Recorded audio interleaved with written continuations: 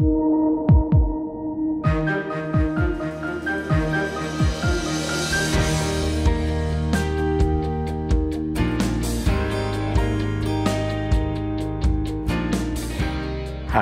I'm Dr. Manak Sood, the section head of cardiac surgery here at St. Joseph Mercy Health System. Providing the latest and highest quality technology with personal, compassionate service is our goal at St. Joe's. We're sharing this video with you to help educate you about your surgical experience so you may achieve the most optimal outcome. We know that some patients feel nervous or even scared about cardiac surgery. That's normal. Our skilled team of surgeons, anesthesiologists, nurses, and healthcare professionals all want you to have a positive experience at St. Joe's, and we'll do our best to make your experience as comfortable and stress-free as possible. We hope to answer many of your questions about your procedure over the next few minutes and give you information to help you prepare for your operation and recovery. While this video will contain most of the information you need, every doctor's approach is unique and every patient has individual needs. If you have any questions along the way, please speak with your doctor, nurse, or any of our team members. We're here for you. Thank you for choosing St. Joseph Mercy Health System. Once cardiac surgery is indicated, you will have an appointment with your surgeon. We encourage you to bring a family member with you to this and all future appointments. In the surgeon's office, you will be greeted by a receptionist and other medical staff and taken back to an exam room.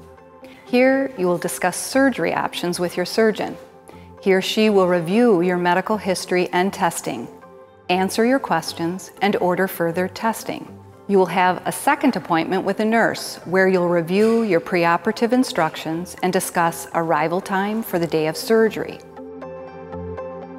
Your surgery day will arrive a few days after your initial appointment. Here's a few tips to follow. On the day of surgery, please make sure to arrive promptly at your scheduled time. You will park in parking lot Q, then enter the building through the doors just under the Imaging Center and Family Birth Center canopy. Check in at the registration desk in the lobby.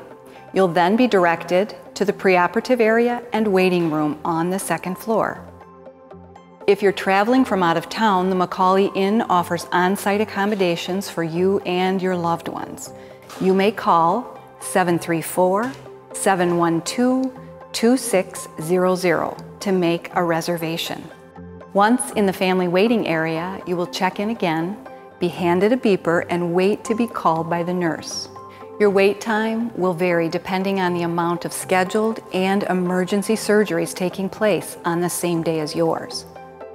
We try our best to keep your wait time to a minimum prior to calling you back to the preoperative area. The family waiting room is where your loved ones can wait comfortably during your surgery. Coffee and refreshments are available for them. Once you are called back to the preoperative area, you will meet with your nurse and anesthesiologist. The nurse will ask you many questions about your health status that day, and your anesthesiologist will explain the process and discuss any questions you may have. 2 people are permitted to visit with you in your pre-op room before you head back to surgery. Your anesthesiologist will place a special IV line in your neck that will be used for monitoring throughout surgery and afterwards in the ICU. After your IV lines have been placed, your surgeon will meet with you before going back to surgery and will initial your chest to confirm your identity and type of surgery you are receiving. From pre-op, you will be wheeled back into surgery where your team of caring and highly proficient surgeons and staff will be waiting. There are 3 operating rooms dedicated to cardiac surgeries.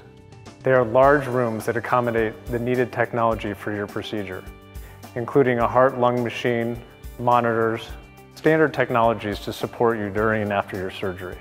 Many staff will be attending to you during your operation. After your surgery, your family will be called into a consultation room for a meeting with the surgeon.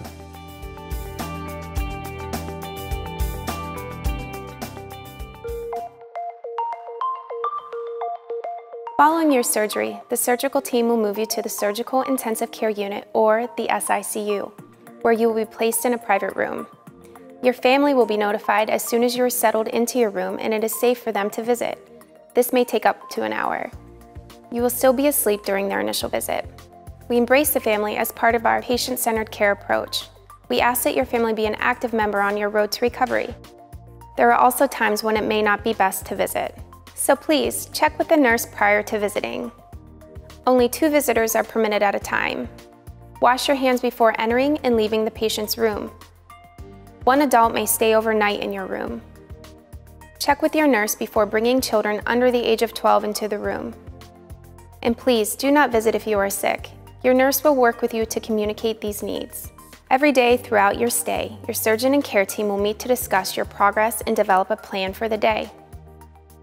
Your care goals will be written on your whiteboard in your room. We encourage you to participate in these rounds and ask your care team if there are any questions you have about your plan of care. Your surgeon will receive frequent updates regarding your progress from the various members of the care team. Initially, you will be on a ventilator after surgery. Your nurse, respiratory therapist, and surgical team will work together to determine when it is appropriate to remove the breathing tube and breathing machine. Your fluid intake will be limited after surgery, and your nurse will communicate any restrictions regarding your diet. We ask that any visitors check with your nurse before offering you anything to eat or drink. Nursing staff will provide you with the incentive spirometer that will help exercise your lungs. You will also be provided with a special heart pillow that you can use to splint over your chest to assist in coughing and deep breathing.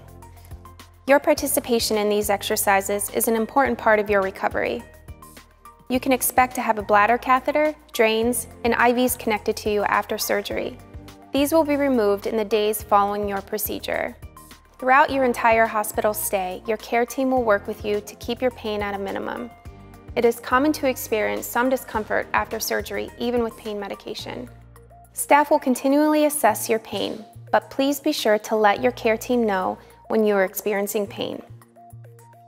It is important for your recovery to begin moving around as soon as your surgeon feels that it is appropriate. This typically means your nurse will begin assisting you out of bed the evening of your surgery. Our goal before leaving the ICU is to have you sitting in a chair and walking several times per day to assist you in returning to your preoperative activity level. A member of your nursing team will check in with you at least every hour while you are in the hospital, assessing your pain and any needs. This check will be recorded on the clock on the whiteboard in your room. Your surgeon is represented 24 hours a day by a physician assistant or nurse practitioner, who also makes frequent assessments of your medical condition. The PA or NP makes rounds with your surgeon, reviews concerns, and makes appropriate changes in the orders for your treatment or tests. They determine with your surgeon when you are ready to move out of the ICU to our progressive care unit 2 East. Sometimes this can happen as early as the day after surgery. However, there are times that a patient may need to stay in the ICU a day or 2 longer. Your surgeon and care team will keep you updated about when you can transfer. After you leave the SICU, you'll be transferred to your private room on 2 East. This is where you will stay until you go home. While your stay in the SICU focused on immediate needs following your surgery, the focus on 2 East is for you to become more independent. On 2 East, your nurse will be caring for you as well as a few other patients. Here we will continue to work on goals developed in SICU as well as prepare you for discharge. On 2 East, we will continue the path to recovery that began in SICU, with emphasis on pain control, increasing your activity, and breathing exercises.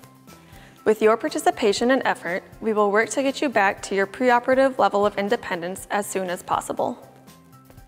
During our daily rounds, we will also discuss your discharge needs. Social workers and case managers are available to help coordinate any special needs you may have. At the time of discharge, we will go over what will take place as you recover at home. We work towards the discharge time before 11 a.m. as this will get you home early so that you may settle in and get comfortable for the day. Before discharge, you will receive discharge instructions and a wristband to wear with your surgeon's office phone number. Remember, we want you to call your surgeon with any questions or concerns. Also, your follow-up appointments will be made for you. We encourage you to fill your prescriptions here at the main pharmacy so you have everything you need when you return home. Once you are home, an office nurse will call you within the first few days to check on you. They will update your surgeon regarding your progress, and they will be happy to answer any questions you may have. Always remember to call the phone number on your wristband with questions or concerns. After 30 days, you will continue your care with your Michigan Heart cardiologist. Thank you for watching this cardiac surgical experience video. I sincerely hope you found it helpful in preparing for your upcoming operation. And thank you for choosing St. Joe's. It is a true privilege to care for you, and we are confident that you will receive the very best comprehensive and compassionate care during your stay.